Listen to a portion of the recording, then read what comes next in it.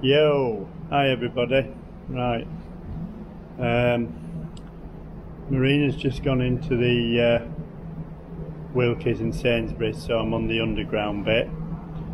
So I just thought I'd give you a quick look at her bike, which is a Fiido d2s, and show you how it all works, and it's so comfy to ride. So let's get on with it and I'll show you a great little bike. Right, here we go then. There she is, Fiido. Right, starting down here, you've got front disc brake, rear disc brake, and a rear shock, which you can take that off. Look, it's like a dust cap on an inner tube, a bike or a car, so you can adjust, either let air out or pump some more in if you want it firmer. Coming up to the saddle, that is a comfy saddle. Right, there you've got 1, 2, 3, 4, 5, 6 gears, just a 6-speed. All this seat's adjustable with the pull-out clip, easy. Same with the handlebars, and the gears are just on here. Shimano, and a Shimano derailleur, look. Right, on the front, I thought they'd have put a backlight on, but there's the front light that works off the battery on the bike. And here's where they've all got the same folding mechanism. The safety latch there, look, that goes in half. But on this one, there's your carrying handle. This is it's a lot lighter than mine. So coming over to the controls, you just hold that in. And there she is, look, she's on. She's in pedal assist 1, you've got mid and you've got high. So 1, 2, 3, got a horn. There's your horn.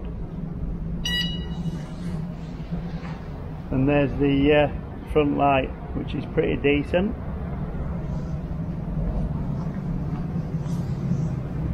Turn that off. And also, you come over here, it's got moped mode. Mine's only got moped mode in 0 on that one, but this one's got moped mode all the time, which is pretty cool. These handlebars, they're set there like that, the bracket, because you can undo that and then fold it down. I've had a go on the D2 and the D1, and I find that the D2s is the best one for us. So what I'll do now is I'll show you how she rides. Such a cute little thing, isn't she? Right, here we go then. Right, so I'm sat on her. I'm in mid-lock. Oh, there you go. She kicks in straight away. God, this is so much more comfier than mine. There you go. Pedal once and she's off. There, she has a bit of a delay and then she cuts out. Like that, look. Whereas mine seems to have less delay. So now we'll go into moped mode. There you go. Going over the white lines, that's what you can hear, because I'm in an underground little car park. Pedal her forward, look, there she goes. God, this seat's so comfy. But yeah, we've done quite a few miles on it. I mean, you can feel the shock now, you can see me going up and down, it's so comfy. So hold that in just to turn it off. Sorted. So to summarise, I would say the Fiido d2s is comfier to ride, but not as fast.